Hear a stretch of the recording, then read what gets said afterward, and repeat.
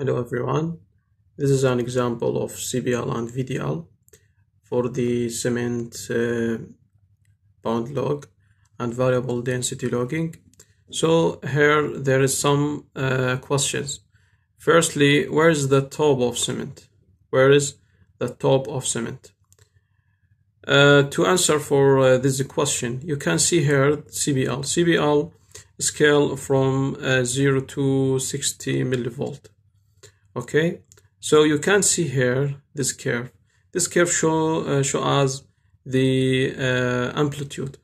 Okay, so the rule that said as where we have a low amplitude,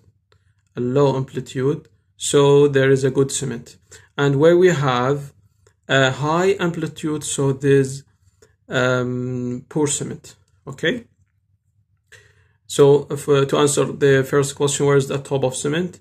This is the top of cement. And where is the good cement? Good cement, this area represent to a good cement.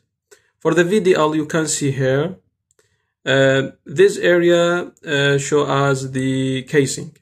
Okay, and you can see here the white a white area here, so this is a poor cement. But when we have a lot of black color, so VDL show us a good cement.